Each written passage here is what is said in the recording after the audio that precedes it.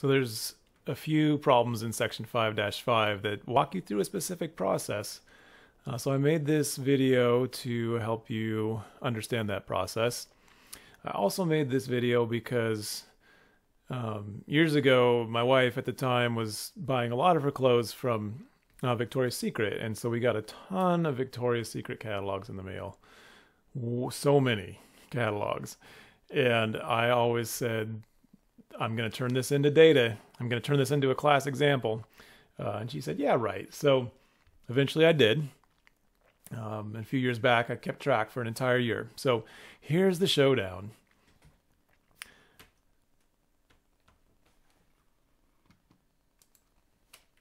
On one corner, we have the man himself, Poisson. And in the other corner, we have Victoria's Secret. And I tried to take a family-friendly photo here. That's the best I could do. Some Victoria's Secret catalogs.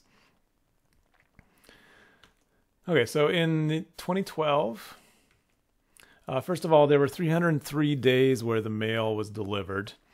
I'm going to make my unit, because Poisson needs a per unit, I'm going to make my unit mail days rather than just days. Otherwise, there'd be a very specific pattern, and we don't want patterns, right? So there'd always be this, hey, no mail, no catalogs on Sunday, no catalogs on Sunday, no catalogs on Sunday, because the mail was not delivered on Sundays. So we'll just go with actual mail days for our units. And we got 95 catalogs on those 303 mail days. So the first thing we need to do is actually just figure out the average per day. So grab your calculator, do 95 divided by 303, and that works out to about 0.31. So I'll go ahead and fill that in there. 0.31 catalog, so about a third of a catalog per day on average. Oh, I guess I had a slide for that. Okay, so 0.31 per day. Okay, so let's go on and answer a few questions. First of all, let's just do some probabilities. So what percentage of the mail days would you expect to receive 0 catalogs, 1, 2, 3, and 4? So this is the point where we need StatDisk. So let's go ahead and get StatDisk up here, and this time we'll say the average is 0.31. And it spits the probabilities out for us. So the 0 would be 0.733. So 0.733. So about 73% of the time, 73% of the mail days, you'd expect there to not be a Victoria's Secret catalog in the mail. 1 should happen about 0.227.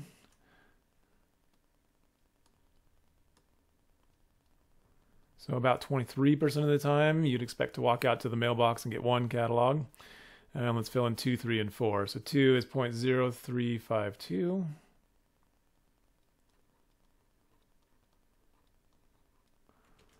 3 would be 0.00364.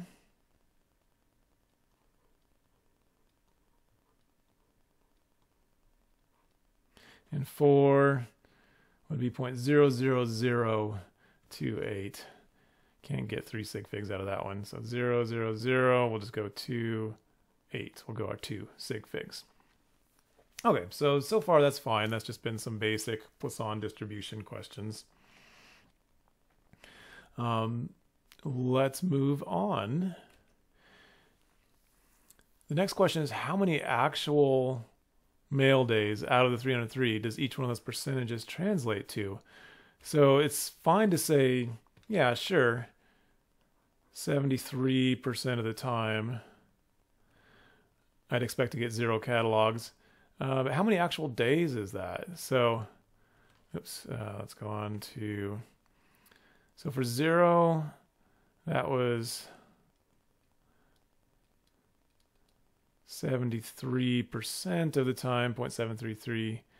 And then what is that out of 303 days? What is 73.3% of 303 days? So grab your calculator again. Grab your calculators. 0.733 times 303. That works out to 222 and a little bit. But since we're talking actual days, we'll round off.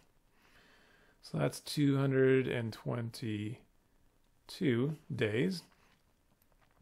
And let's go back and look at our probabilities.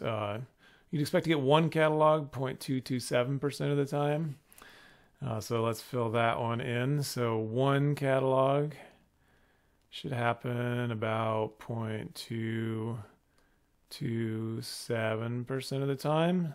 So out of those 303 days, let's see what the 0.227 is. 0.227 times 303. That's 68.7. We'll round to 69. We could do the same thing for 2 and 3 and 4. Oops, looking back at the probabilities here, you could just multiply those by 303 as well. Let's go ahead and jump straight to the punchline. So these were the predictions from the Poisson. So there's my bar representing 0, which was going to be 222 days. And my bar representing 1, which was going to be about 69 days. And then 2 was down here more like 9 or 8 days. I can't remember. 3 was only 1 day. And 4 worked out to be 0. So these are the predictions. Now let me show you what actually happened. So the orange is predicted. Blue is what actually happened. It's not perfect. I mean, and it shouldn't be, right? This is just a prediction, but pretty darn accurate, really. There's like 224 instead of 222 days. We got 0 catalogs. And slightly lower on 1 as well, slightly higher on 2. Have to tell you, I was nervous about this 3. I knew that the Poisson predicted that we'd get 3 catalogs once during the year, and it was getting to be November and it hadn't happened yet, and I was a little bit worried. But have faith in Christmas, my friends, because Christmas shopping season ramped up, and I went out to the mailbox one day, and sure enough, there were 3 catalogs in there, and I was dancing around like no grown man should dance around for getting Victoria's Secret catalogs, but I was happy that there was 3 and it matched the prediction. Okay, so there's the actual numbers. Actual versus predicted. So, the winner of this particular showdown, of course, was Simone Poisson, but given the amount of money that we sent to Victoria's Secret that year, probably they were the winners also. So the reason, again, that I walked you through this was there's a homework example or two that's very similar to this process where they have you compute some probabilities and then work out the actual number of results that would be generated by those probabilities. So if you have any questions on that, of course, send me an email and have fun with the Poisson distribution.